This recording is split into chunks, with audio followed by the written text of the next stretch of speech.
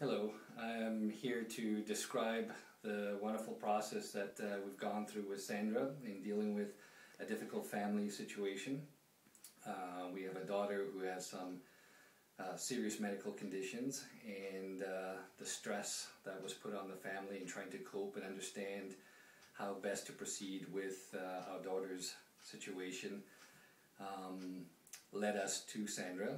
And we needed a third-party perspective in trying to understand the different communication styles, especially under stressful conditions, how they're brought out. And Sandra has been very helpful in raising awareness in all the family members that the different communication styles are not necessarily intended to be confrontational, but are just natural expressions of personality type.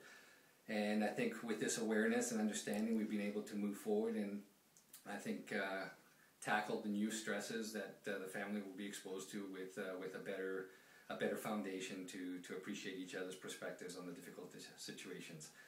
So in this regard, if there's people out there that have similar challenges, I have no hesitation in recommending Sandra, and I think you'll find it very helpful.